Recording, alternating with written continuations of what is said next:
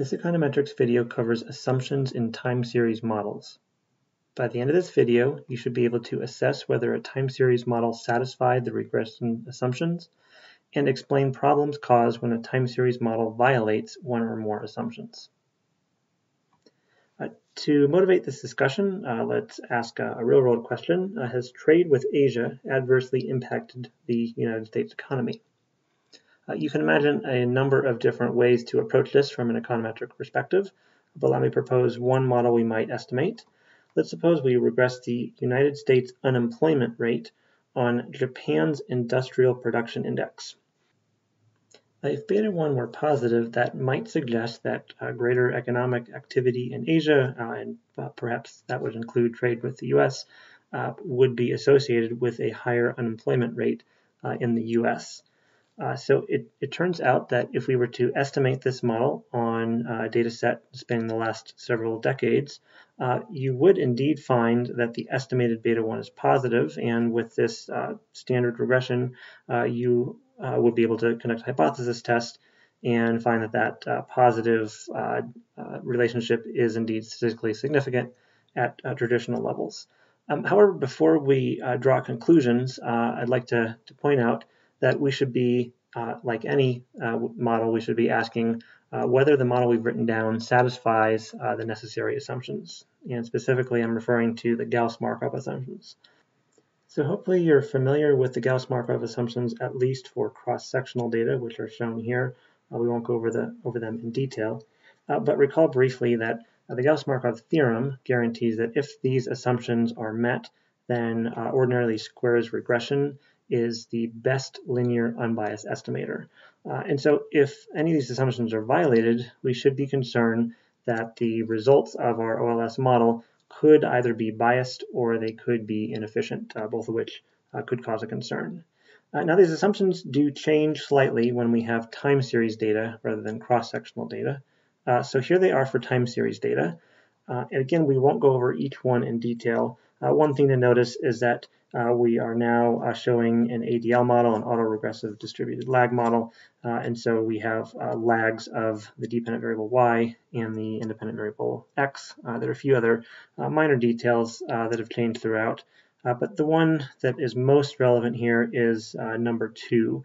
The cross-sectional version had assumed that the independent and dependent variables were independent and identically distributed draws from a random distribution.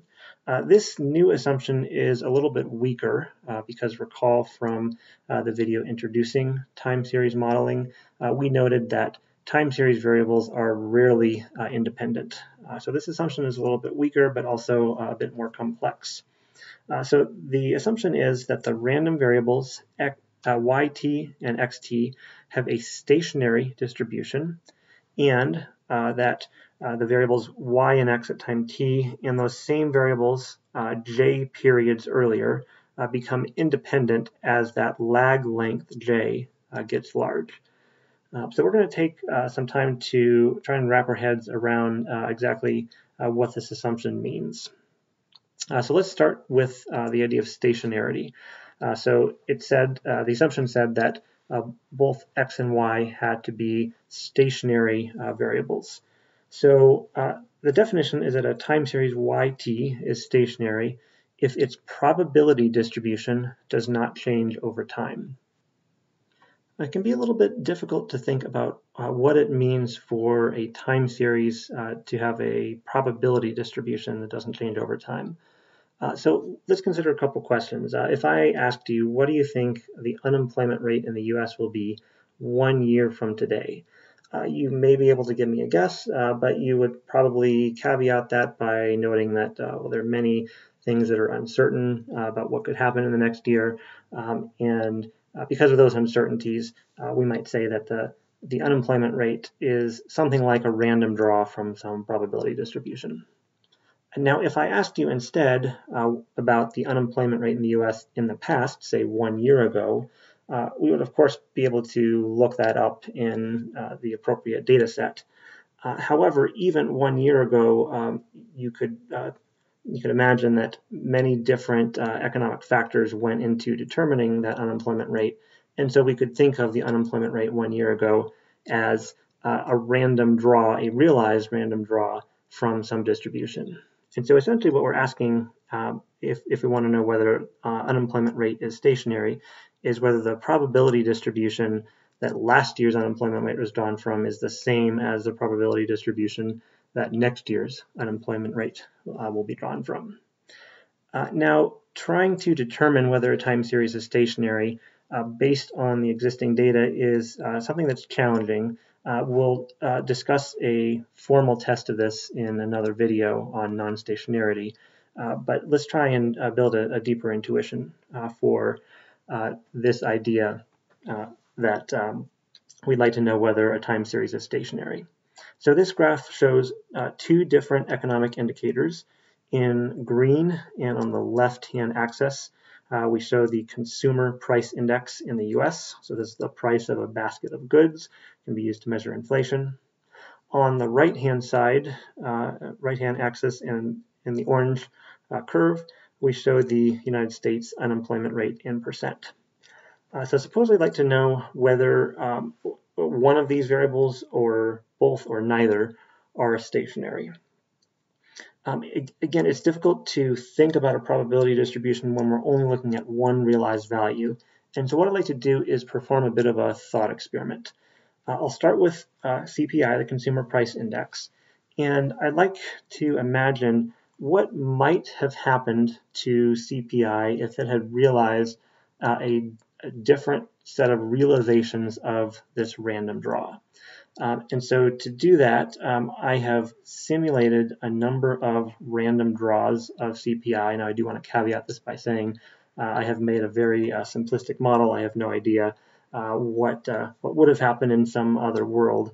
But you could imagine that if we started back in 1960, wherever the CPI was at the time, and imagine that perhaps all the different economic events that happened, the recessions, the booms, the various things that occurred, still perhaps happened or still were equally likely to happen, but perhaps they happened at different times. You could imagine because of that, CPI might not follow that exact same path. However, prices tend to increase over time more than decrease. And so I think we would probably all be surprised if we found that CPI were tending to decrease. And so in these simulations, you'll see that CPI is generally increasing even though they tend to increase at different rates and at different times. So if you think about the probability distribution, you could ask, well, is the probability distribution in 1970 the same as the probability distribution in the year 2000? And I hope you'll agree that those distributions look quite different, right? So the mean is lower in 1970 and the standard deviation or the spread is lower, and it's, both of those quantities are higher in 2000. And so if you believe these simulations, that would suggest that CPI is probably not stationary. In other words, it doesn't have the same distribution at different points in time. Let's ask the same thing for the unemployment rate. Again, this is a simulation based on a number of assumptions. I'm not claiming I have the right model in mind, but you could imagine that if there were different economic events that occurred at different points in time, perhaps we might have gotten different troughs and different spikes in the unemployment rate at different points in time.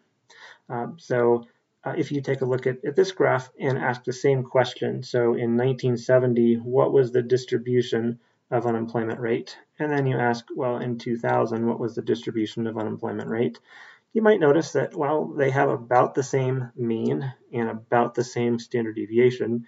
And so you might argue that unemployment rate is at least more likely to have a stationary distribution in that perhaps we really are drawing from the same random draw over time. I do just want to point out again that this is something that is quite difficult to determine from the realized time series, the actual data on CPI and unemployment, but perhaps you can at least see that consumer price index is something which is probably going to continuously increase over time for the most part, and so for that reason we may be able to rule out the stationarity of CPI, whereas unemployment is perhaps a bit less certain. The other condition that had to hold in the Gauss-Markov assumptions had to do with the autocorrelation, or the relationship between a variable and its lags. So we said that y and x measured at time t, and those same variables measured j periods earlier, had to become independent as j gets large.